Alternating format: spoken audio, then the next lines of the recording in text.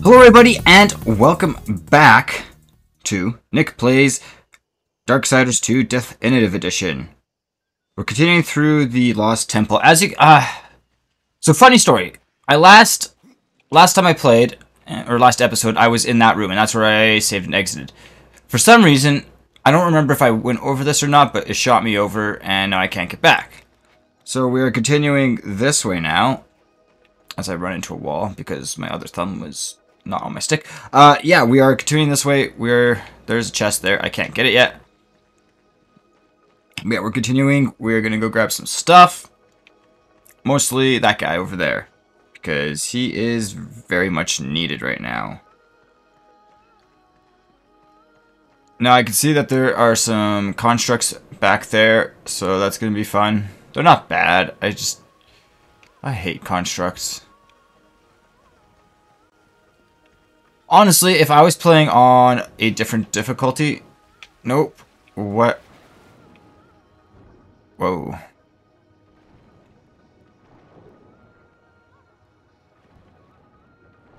What? I forgot I can dive. I really did actually forget I could dive. Well, that's great. Well, anyways.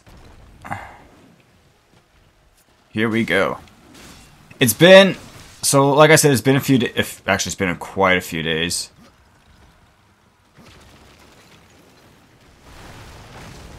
Since I've last played, so I might be a little, I might not have the controls well thought of, right? Maybe not so much well thought of, how do I put it?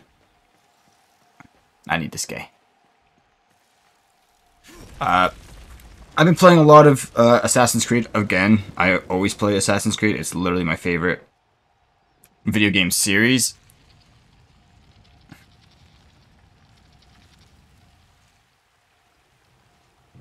But I've been playing recently. I've been playing the Ezio collection, and that's pretty cool because I honestly love that. That was. Okay, with Assassin's Creed, I've played since the beginning. Let's put it that way. So I've played I've literally played every game.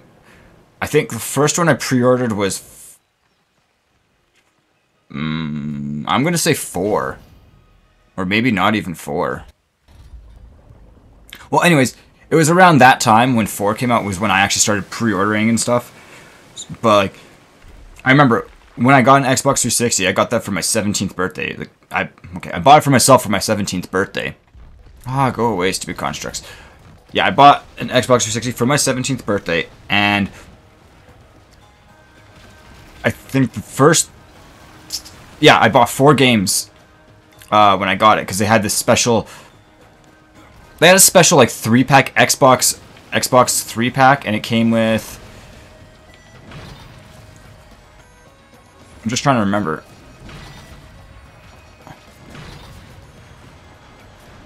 Fable 3, Halo Reach, Forza Motorsport 3. So I played a lot of those. And then I also bought Halo Combat Evolved Anniversary as well. Because I was like, I need a Halo game. Because literally that was the one reason I bought an Xbox in the first place, was because of Halo. Because I played a lot of Halo Reach with my best friend. Actually, with my best friends from high school, actually. Like, we played a lot of Halo Reach, a lot of Call of Duty, and I was like, yeah, the one thing I wanted to play was Halo. Okay, this is taking too long. So yeah, Halo was the reason I got an Xbox. And yeah, and I was always like, oh, I'm only going to have Halo. And then, like, when I heard of Assassin's Creed, I was like, oh, I'm going to get Assassin's Creed, because one of my other buddies in high school had Assassin's Creed, and that was like his favorite series. So I was like, oh, I'll try it, which I did. And yeah, the rest is history. I now play so many different games to the point where I became an achievement hunter. Actually, it's funny. I think with Halo Reach, I think I logged like a good couple hundred hours into it, and same with Forza Motorsport. And that's when I also got introduced to what DLC was. And that was before season passes. It was that was a crazy time.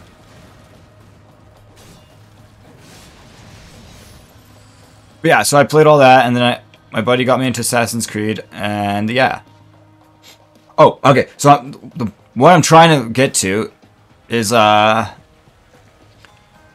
I got it, one of the buddies that I invited over, I had a few friends I invited over for that birthday, and he was like, "Oh, you got an Xbox? Are there any games you want?" And I was just like, "I don't know." I was like, "Give me Assassin's Creed." So he ended up. This is back when Future Shop was still a thing in Canada. But he ended up getting me a 3-pack. So it was Assassin's Creed 1, 2, and Brotherhood. Which was actually really cool. So then that's where I started. I've been playing them ever since. This looks like stuff.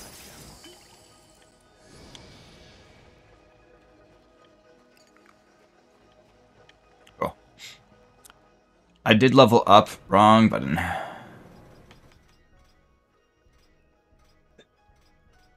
I don't care about the spectral right now.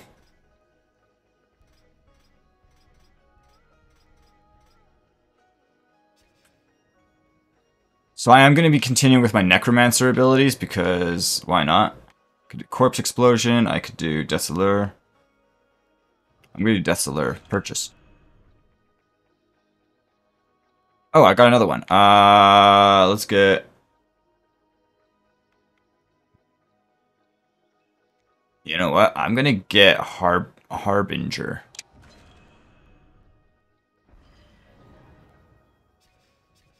And I'm going to go back to my map. Okay. Anyways. So yeah, I've been a fan of Assassin's Creed, and that's going back to like why I was originally talking about this is I've been trying, I don't know. If you guys have been watching a lot of my older stuff, you notice I have a huge collection of games.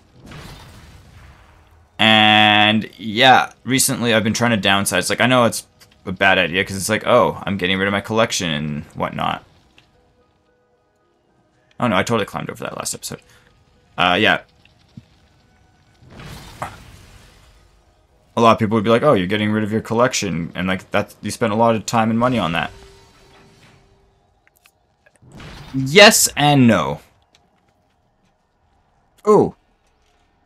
I don't know if you guys see that. If you guys remember one of the episodes... What are you doing? Death, stop it. There was a construct who says he eats gems.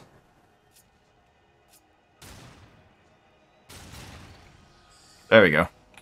So you can find the stone bites for that guy.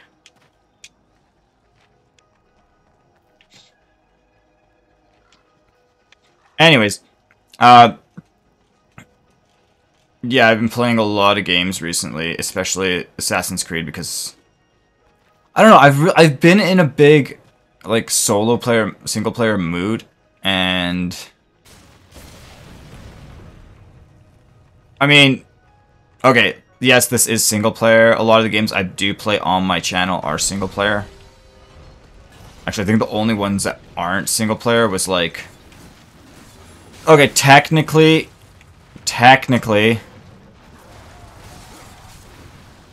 Hearthstone isn't single player, but I've been playing the solo player adventures, so yeah. I'm just trying to think, what games have I played that isn't single player? Basically, all the games I play are single player. Hi, Cat. Are single player, with the exception of like the stuff I streamed a little bit of. But that's really not that much.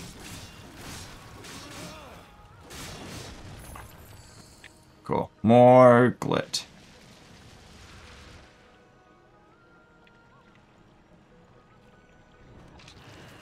Okay, Cat, you can just please sit down. So this is going to be interesting, what I'm about to do. So one opens, the other closes. Anyways, what's in this chest? I think this was a key. Yeah, this is the bone key. Sweet.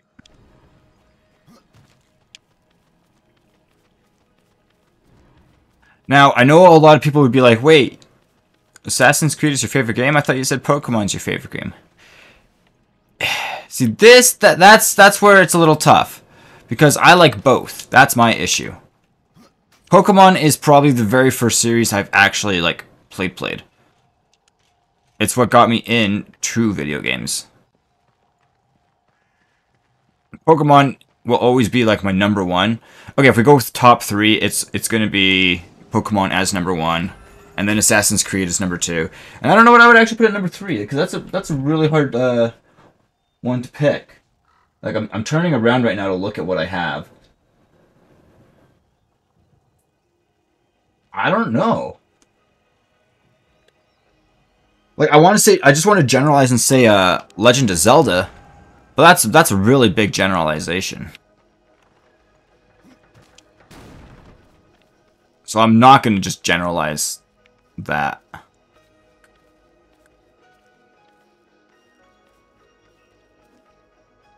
Nope. Okay, that was the wrong button.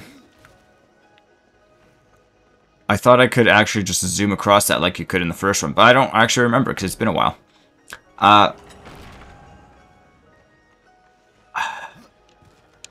See, I want to say Legend of Zelda is like my third favorite video game series, but when I think about it,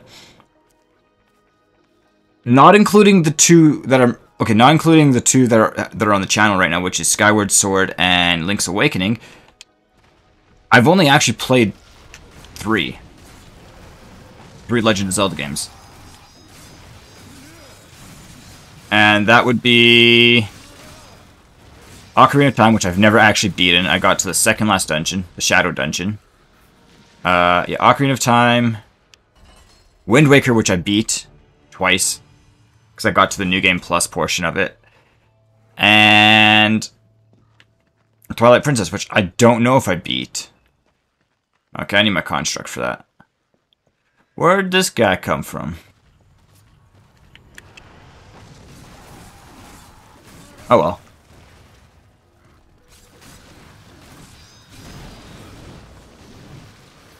Oh, that hammer is nice. That is a wonderful hammer. But yeah, that's a really tough one. Because I could just generalize and be like, Smash Bros is great too, but like Smash Bros is one of my favorites, but like, that's not, I don't know if, see, that's a tough one, because I don't know if I could actually just be like, generalize Smash Bros, because, I don't know. I'm gonna say, yeah, number 3 is good, is most definitely Legend of Zelda. What? Okay, there we go, that's one there. Get rid of all this junk.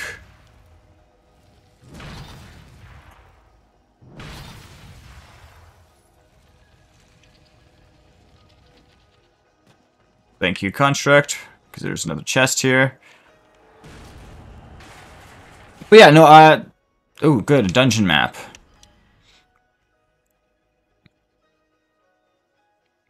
Okay. This is a nice wide dungeon. It's a long dungeon. There's an upstairs there. That's the only portion that's upstairs, isn't it? Yeah. And apparently there was a downstairs over there, which I have been in, but I did not grab that chest, so I might have to do that off camera. I was about to say behind camera, but no, I don't know. I just gotta figure out which room I want to go in. I could go there, or I could go...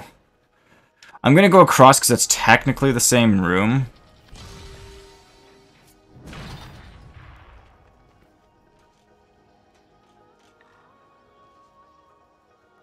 That is just a not a bottomless pit. That is just a very deep drop.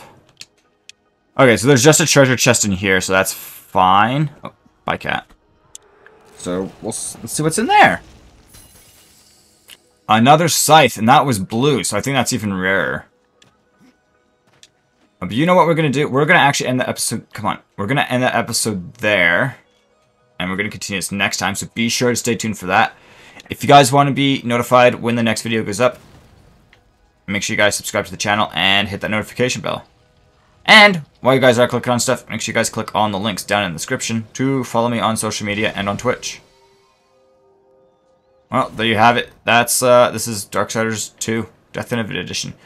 And we're going to continue this room next time because I see that there's enemies on the wall. So stay tuned for that. Anyways, thank you guys for watching this episode. I'll see you next time. Bye-bye.